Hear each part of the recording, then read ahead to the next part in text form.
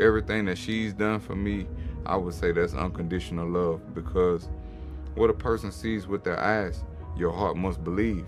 What one utters with their mouth, their actions must prove.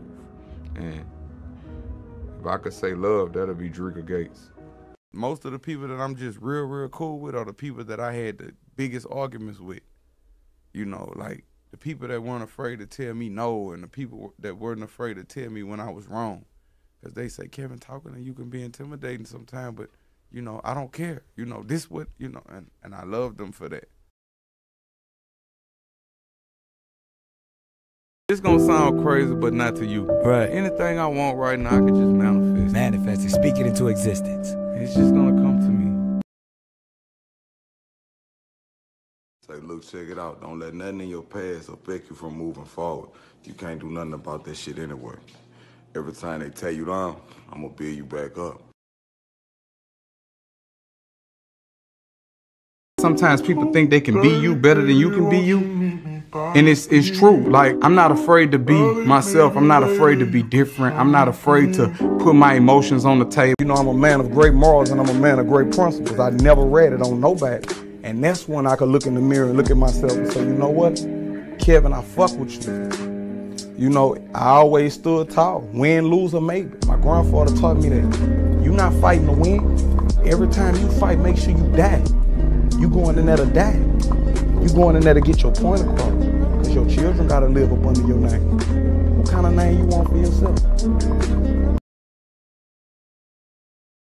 Some of the most beautiful smiles. I had the greatest hurt. I was dying on the inside. Real talk and pure talk. I was dying on the inside. Socially, no one truly accepted me as an individual. They respected me. Yeah. But no one truly accepted me socially. Okay. Because I'm so withdrawn. I'm aloof. Yeah. Man, and you know, I don't, you know, I get away from, you know, Yeah. I don't like to be around a lot of people. Right. Because, you know, when you're intelligent, excuse me, when you're too intelligent, sometimes you tend to analyze things excessively. Yeah. And I've always been that type of individual, excessively analytical. And because I've been that type of individual, I always look at things like from 8 different sides of the spectrum. Yeah. I try to look at things from all angles. I feel like it's not profitable being negative. Negativity is a thief that steals happiness. And I'm not saying I'm on a new wave or nothing, but I've been really kind of just really sitting back and being reflective, and I've really been thankful for a lot that's been going on with me. I used to play a lot of chess, and I used to be like, I don't like the king pussy, he don't know how to move. Till an older gentleman told me, you know why he moved like that? Because every move is a calculated step. He took a lot of losses to become who he is. I took a lot of losses. People ask me, Gates, why you fight so good? I took a lot of losses. Teeth knocked out, black eyes, broke nose, all that. I just took a lot of losses, you know, to become this individual that I am. You know what I'm saying? Time after time, you're gonna learn how to not lose. You get tired of losing, you're gonna learn how to win one day. My wife could vouch for this. Every bag I get, once I thumb through and make sure the check's straight, I give it all to her. Because anything you give to a woman, they gonna multiply it for you. Buy a house, she gonna make it a home for you.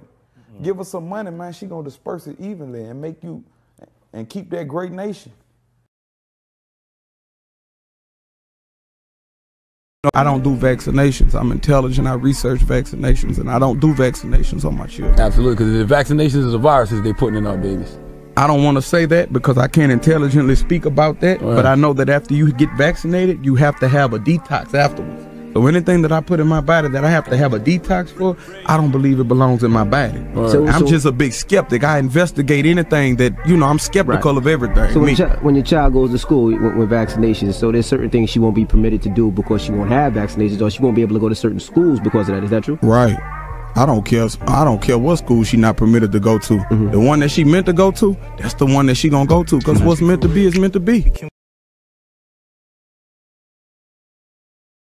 If I don't like you, I'm gonna stay away from you. I never get a chance to not like people though. Cause before we meet, if the energy isn't right, before we meet, but when I first look you in your eyes, if the energy isn't right, I'm not gonna talk to you. Wow. And if I do talk to you, you know, you might, what up, Gay? What's the knowledge? And I'm gonna keep it moving. I don't accept or tolerate disrespect. That's why I give my respect first. Excuse me, bro. But when you disrespect me, man, it's game time. My children are with me at all times, and I have to show them how to deal with altercation. You have friends who caught HIV? Man, want me to tell you something? My daddy died February 25th. My biological father, he died from AIDS. Really? Yeah, he used to tell me, man, I had more holes than clothes. That's what he used to tell me. I had more holes than clothes. I never understood what that meant. You heard me? I never understood that. You know, I had more holes than, you know, Macy's got dresses, you know. I never understood what that meant back then. Right. I understand now. Yeah. And you say you had more holes than clothes. But look, you know, unfortunately, look what happened. Yeah, absolutely. You know, Ray Nagin, you know, no rubber. You know, I call that Ray Nagin, colloquially speaking, you know, slang terminology. I like to use ebonics a lot. But Ray Nagin, ridiculous.